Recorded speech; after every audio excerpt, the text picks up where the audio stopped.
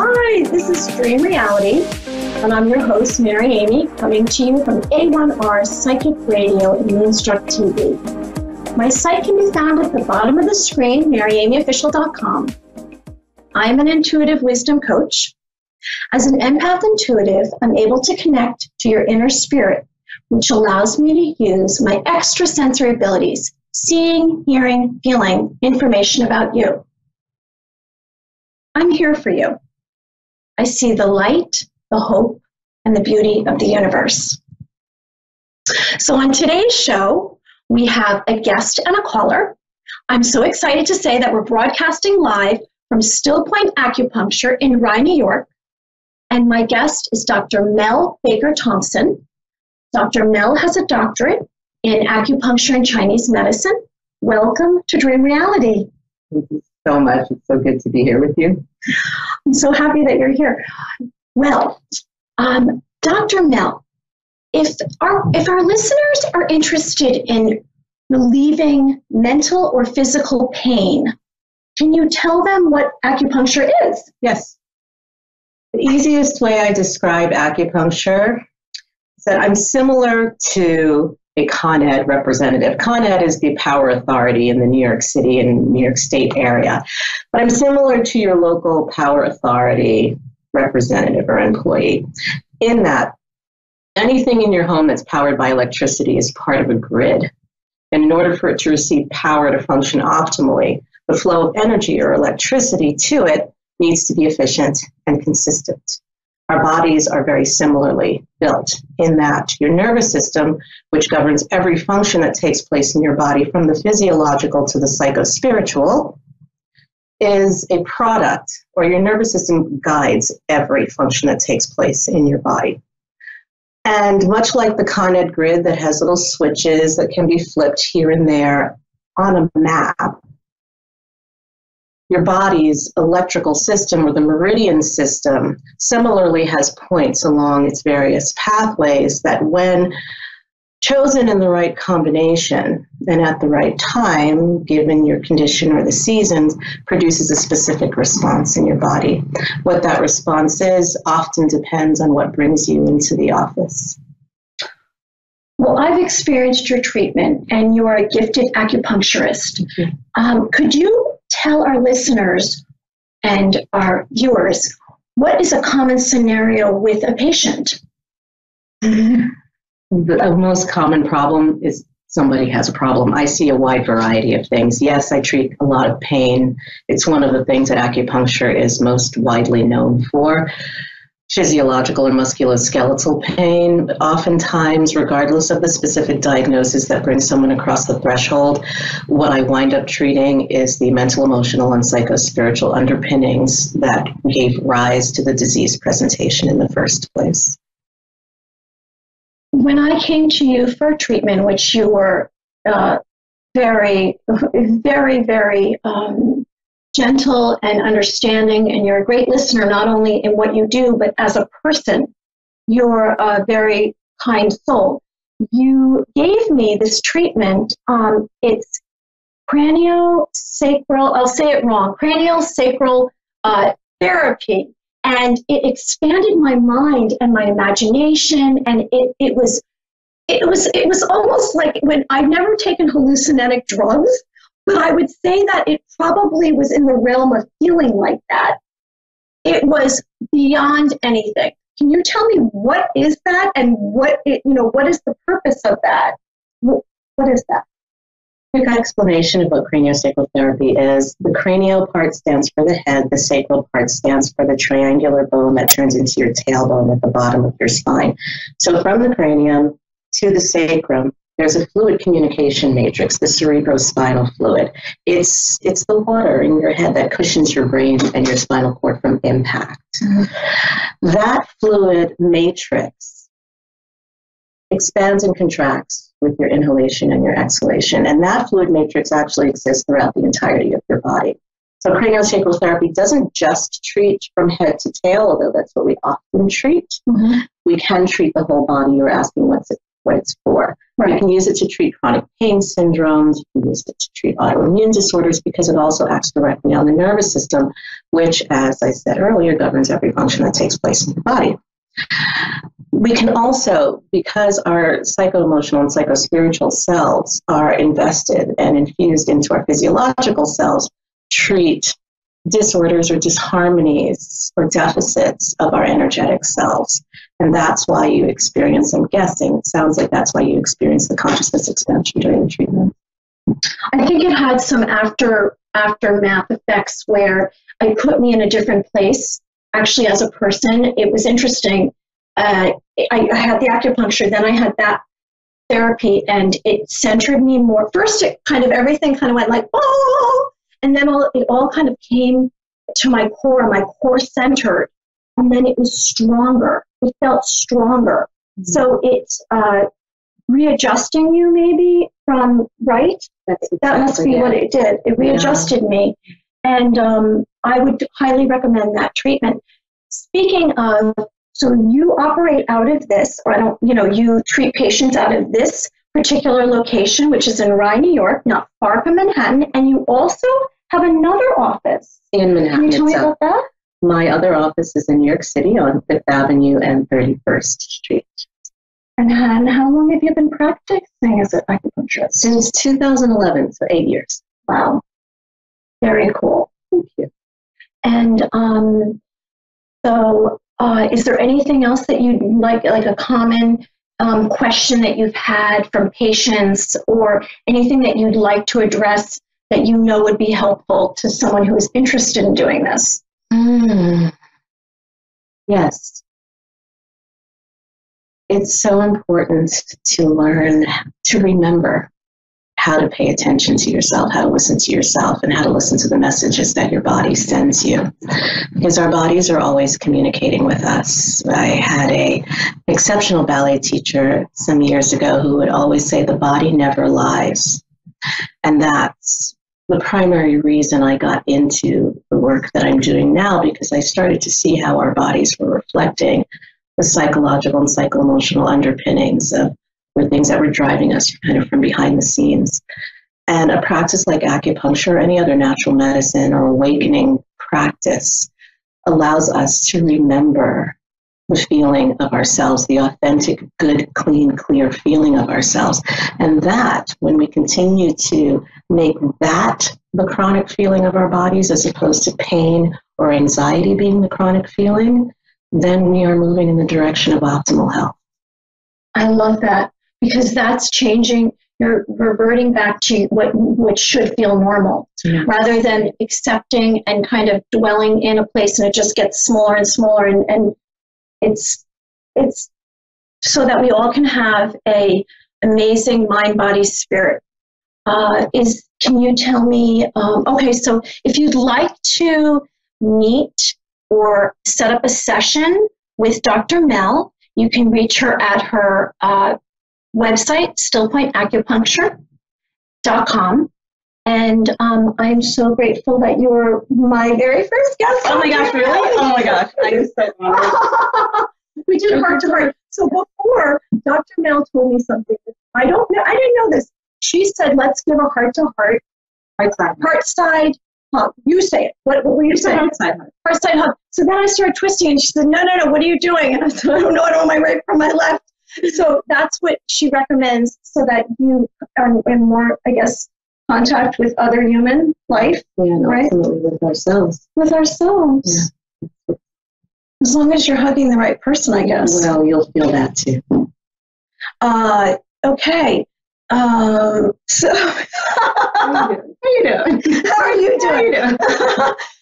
All right. So it was a pleasure having you, and I hope I see you again soon. Heart side hug, right?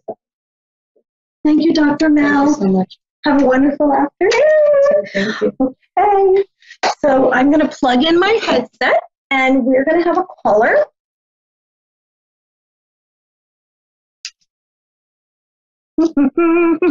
Be patient with me. Okay. Okay, here we go. Speaker device changed. Okay. Okay. Hello. Can you hear me? Hello. Hi. Hello, hi. Hi, how are you today? Okay. Okay, so right away, I'm receiving information from you. Okay, I'm getting that you are someone who is, you definitely have a presence that tends to be more, not withdrawn, I'll say, but shy. And you are, however, you are not hiding yourself. It's just how you carry and compose yourself. You are someone who is you're cautious, but I would say that there's not a lot of. I'm not getting a lot of jaggedness to you. I'm getting that you are primarily even keeled person. What can I do for you today? I just Hello? wanted yes. Do you hear me? Yes, I can hear you.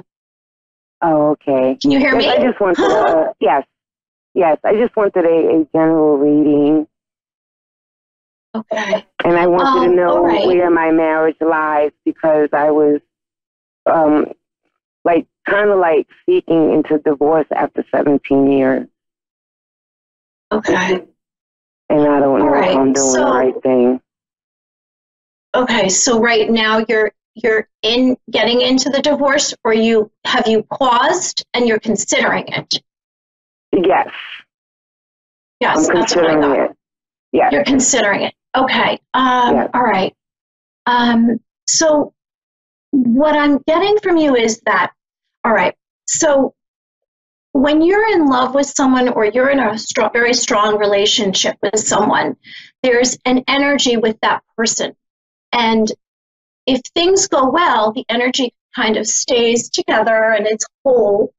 And if it doesn't go well, which could be many, many different things that cause that things not to go well, it kind of starts to, the energy kind of starts to leave the relationship. And what I'm receiving from you is that you're already past it. Whether or not you want to continue to stay in the relationship because it's very comfortable for you and you don't have to make a lot of changes. And I know breaking from any kind of situation or circumstances, there's fear involved, and you may feel like you don't want to take this on now at this part in your life. So my suggestion to you would be to not rush and let it play out more and look at your options, because if you do it too fast, you're going to fall apart and it's going to take you longer to put yourself back together. And there's a chance that, right, I'm getting that. So there's a chance that I'm seeing his energy, and there's a chance that this may still work out with this person, and that he ultimately might be the right guy for you to stay with. I'm just getting water. I'm getting a lot of blue, which is a lot of emotional. I don't know if he would give up the relationship so easy, because he's set in his ways, right. So if I were you, I would take it very, very slow. I wouldn't say, I don't recommend you not addressing your feelings. If you feel a certain way, okay, here's a suggestion. Besides taking your time, which is just thought-provoking and reflecting, I would say, have you had any dreams related to this? Have you had any sleeping dreams related to the marriage, telling you any information? No. I just had dreams of his mother was in my dreams. There was dreams pertaining to his people, or people he knew that I really didn't know. It was weird. It happened a few times, that he knew and that you didn't know? Okay, yeah, within a people week. that he knows that I don't. I had dreams about them. People I've never met before. I just know through Facebook or something has popped up in my dreams. Well, okay, so that could possibly mean that there's more of he brought more of a presence to you, whether or not you even know these people. It's more of his energy coming to you. And that is, how am I trying to say? Sometimes people don't realize that they unconsciously know what's going on, or they're trying to fix something in a sideways or in a different way. And you might have felt either he didn't bring enough originally of himself and his friends into your life. And that's why I'm saying initially I got that you're already past this. However, even if you're past something, it doesn't mean that you're emotionally ready to break free of it. So it's baby steps. I would suggest before you go to sleep to kind of see where you stand and ask yourself a question before you go to sleep, and see if you get some answers within the next few weeks. And it might be, should I leave this person? Should I separate, divorce this person? Or am I going to be okay staying right where I am? And see if you get any unconscious information, because our spirits and soul have all the answers. It's just so far back and deep inside of some of us that it's not in the front. And if you dream and you ask yourself a question, you might bring that information to the front. Interesting. Okay. Well, I'm sorry, I didn't get where you're from. It came up so fast. Where are you from? Connecticut. Oh, you're from Connecticut, Waterbury, Connecticut? Yeah. Oh, okay. All right. That's beautiful. It's a beautiful time of the year. Lillian. Oh, yeah. I love that name, Lillian. Well, Lillian, it was a joy. It was a joy to speak to you. And like I said in the originally, I would not rush out of this until you've kind of got your bearings and you are have a plan. Okay. Okay. Thank you. Yes. All right, Lillian. You can reach me at Facebook on my Facebook page, Mary Amy Official, or my website, Mary Amy Official. And thank you so much for being on the show today. Oh, thank you. Have a great afternoon. You too. Bye-bye. Bye-bye. Well, that was so nice to hear from Lillian today. Okay, well, each week we have a different topic, and today we had a guest, which was fantastic, Dr. Mel, and she shared with us about acupuncture, which is a holistic practice that helps connect our mind, body, spirit, and helps with any ailments that we may have, mental, physical, emotional. I myself have had many treatments in my past. I also am going to bring up my gemstones, which I always pick a gemstone each week. And we're going to, let's see, which one should we pick? So I have, gemstones are very, very healing. They have healing properties, and each gemstone actually brings a different energy. Last week, I believe that we had amethyst. And the amethyst was protection, spiritual protection. So we're not going to do that one this week. And I really am drawn to the clear crystal quartz. And I call this actually the vision gem. I've written a children's book, and in the book, I have this gemstone. And the clear quartz gemstone protects against negativity. It brings your higher self. It brings you power, amplifies energy or intention. Okay, so when you do get a gemstone, if you decide to purchase one, my suggestion is to wash it, to lay it out in the sunlight, and you can do many things with it. You can place it by your bed, you can carry it in in a pocket or in your handbag, a briefcase, a man can carry, or his pocket. And it definitely will bring you more power to your life and healing qualities.